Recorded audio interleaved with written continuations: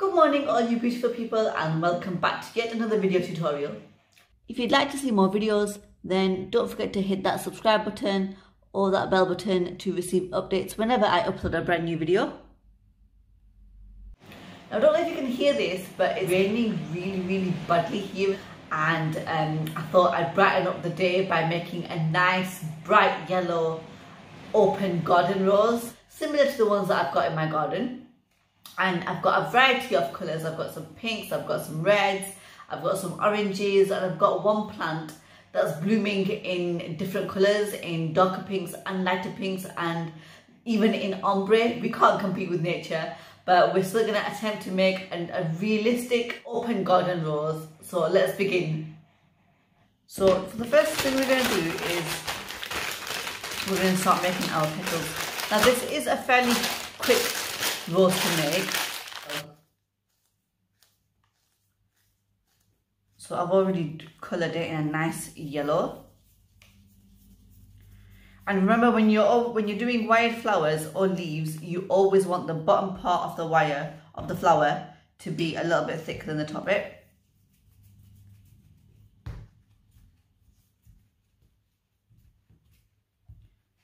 And that is a must for every single wired flower or leaf that you make. Otherwise, it will just end up tearing if it's too thin, and you'll be able to see your wire, or it'll just come away from it, from the groove that's already been designed to insert your wire. So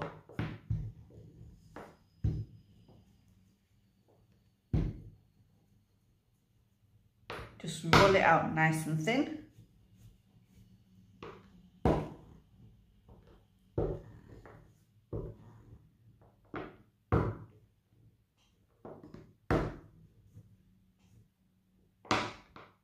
And we're gonna use 3 different size petals today for this particular rose. It's because I was looking very closely at the one that's bloomed in my garden, and it has really small petals in the middle as well, right next to the stamens in the center.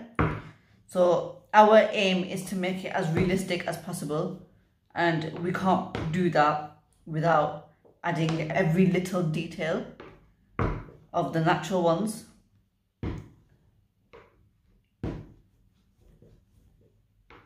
And I like my petals really nice and thin.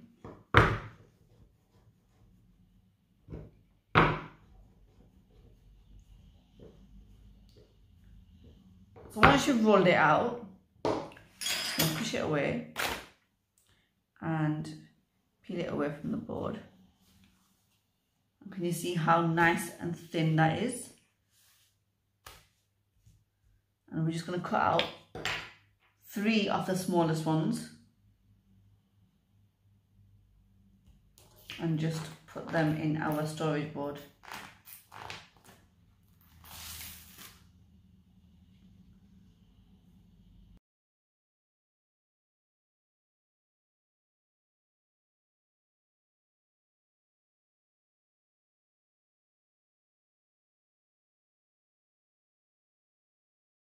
And then we're going to do medium petals. I like to have a full bloomed sort of an open rose, so I'm going to be adding a few. So I've just done 3 of the smaller ones and 4 of these medium sized ones, and then do 5 of the larger ones. So go ahead, cut out all your petals. You can use as many petals as you want, and we'll come back once we've cut them all. So once you've cut out all your petals, we're just going to grab a petal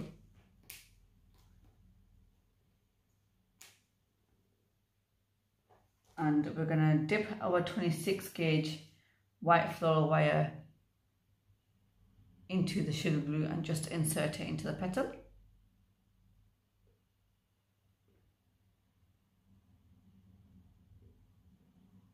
And the reason you use white wires for bright coloured roses is that you can't see them once they've been inserted into the petal. If you were to use a green wire on this, I've just done an example of how it would look. You can see the green wire coming through, but it's not coming away from the petal. It is still inside the petal, but you can see it outside when you look at it, and I don't really like that. So I prefer to use white wires on light bright colours, and for darker colours I'd use the green wire. And all we're going to do is we're just going to thin it with our ball tool.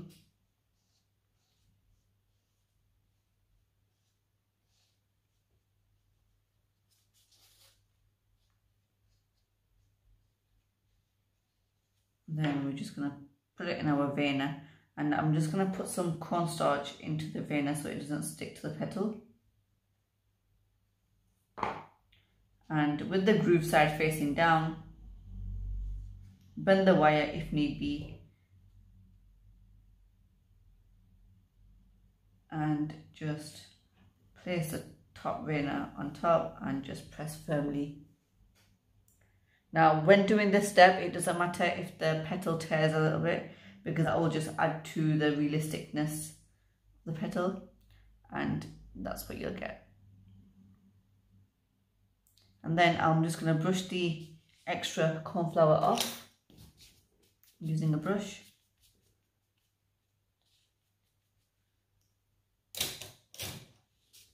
And I'm just going to place it on this foam tray over here, just to give it a bit of movement.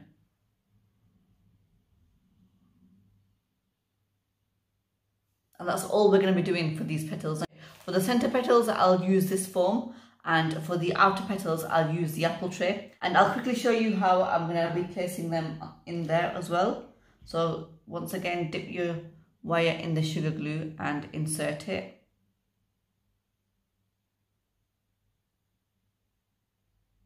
All the way in. Then just pinch it to secure it.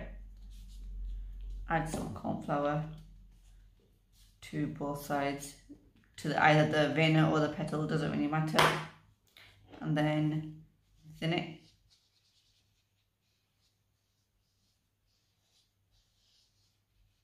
Veining the petals just makes them really thin.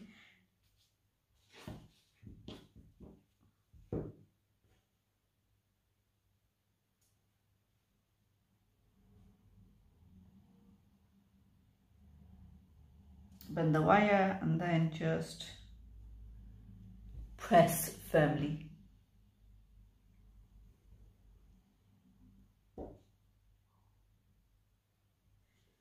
And for this outer petal, I'm going to use the apple tray. And I'm not going to curl or bend the petals, sorry. I'm just going to pop it in there and let it take that natural cup shape. And I'm not going to flatten them out too much. I'm just going to place them in there and just let them take that natural form. And I'm just going to do the rest, and I'll come back and show you once they're all done. So once you've done all your petals, I've put some in the apple tray without really straightening them out too much, and I've put some on the former here, excluding that one because that was just the example that I was showing you how the petals would look with a green wire. And I've not kept them all the same. I've tried to do them a bit differently. So I've put one inside the actual former, and I've put one on top of the pointy bits of the former. And with these ones, I've just placed them in and just left them there. I've not straightened them out or taken out all the curves too much. I've just popped them in just like so, and I've just left it like that. So that's what you want to do really. And if you can also just push in the center a tiny bit if you want the petals to be more cupped. So once they're fully dried, we'll come back and assemble the flower.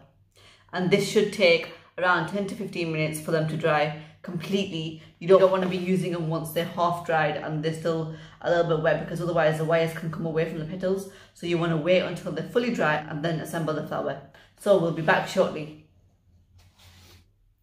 So now that the petals are completely dry, I just speeded up the process and I put them in the oven for them to dry faster.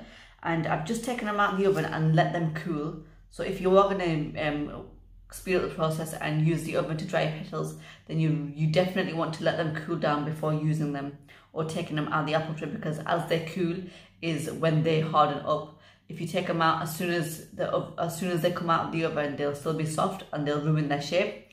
So over here I've got the 3 smallest ones, and can you see how how wavy they are. And you can use these petals however way you want to, so because there's no right or wrong in using these petals, so you can use them whichever side you prefer. And they've all got that nice cup shape, so you can either have some like that, facing the cup shape facing inwards, or you can have some the other way so the petals are falling off. That's completely up to you, because when you look at real roses, that's exactly how they are. Each petal is different. So over here I've just got some stamens, and now these were yellow stamens which I've just dusted in some nutmeg brown, some normal brown and some egg yellow, and I've just tied them up. And I've looked at the real ones in my garden, I've taken a picture, and I've noticed that these ones are clustered in, and we've got some darker ones just outside here and there on the outer side. And I've just got some floral tape here. That's what we're going to be using to assemble the flower. And what I'm first going to do is just stretch it to release the glue and just go around the stamens section first.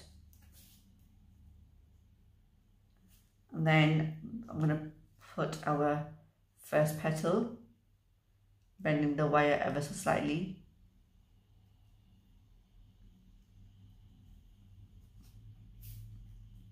And you want to tape all the way where the wire is off the petal.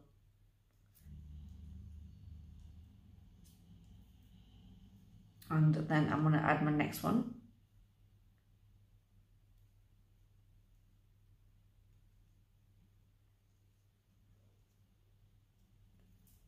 And I always say this, but I find wired flowers are really easy to make, because all you need to do is wire them and put them in an apple tray for whatever shape you want, and then just leave them to dry. And then our third petal over here.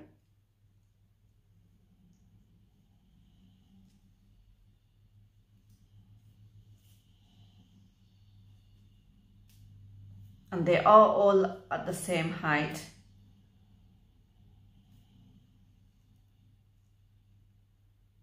Just like so. And then I'm going to place our medium petal in between these ones. Now with these, you can either place 3 and have some additional ones. You don't have to use all of them, and you don't have to have them perfectly positioned. So just go with the flow and do whatever you like and position them however you like with these petals.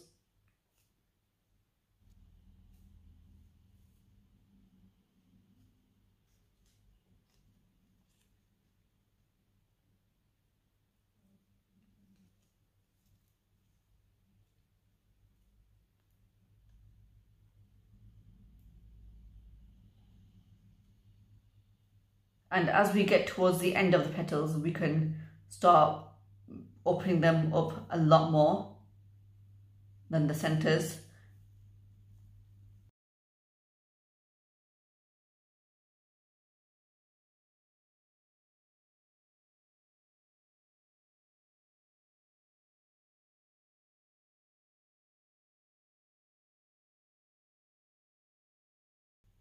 Then just keep going.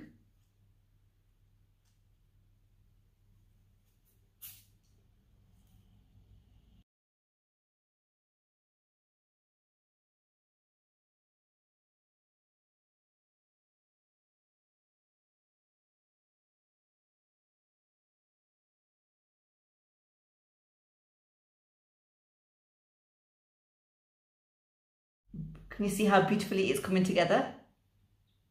And then I'm going to go ahead and start adding my final layer.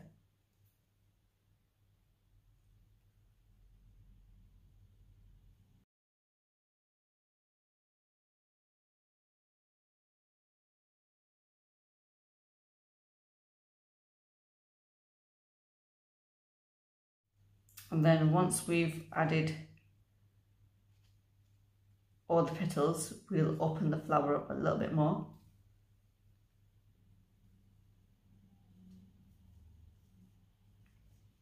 I'm just going to add the last one here as well.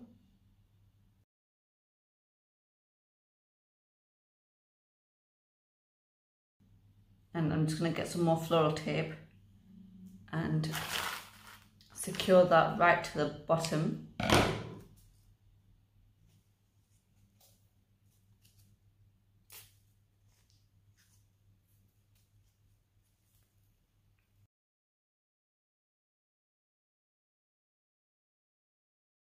And you just want to bring that all the way down.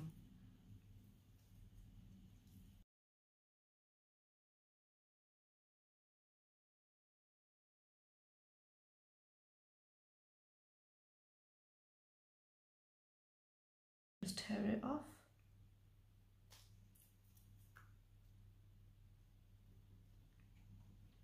And then we're just going to open them up slightly.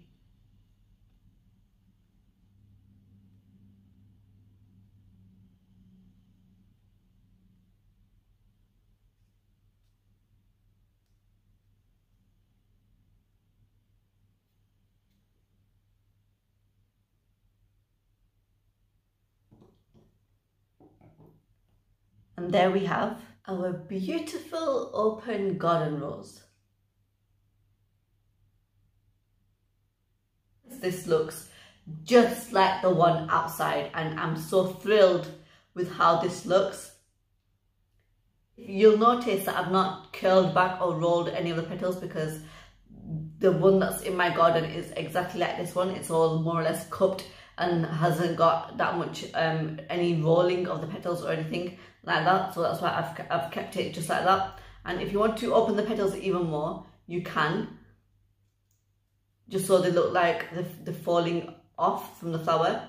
And if you want to close it, you can as well. But if you also want to add more petals and make the rose a bit more full, and you can go ahead and do that as well, or you can add less. It's completely up to you. Remember, there's lots of varieties of these flowers, and you can make them however you want. There's no right or wrong way with making sugar flowers like this, so just do as you please.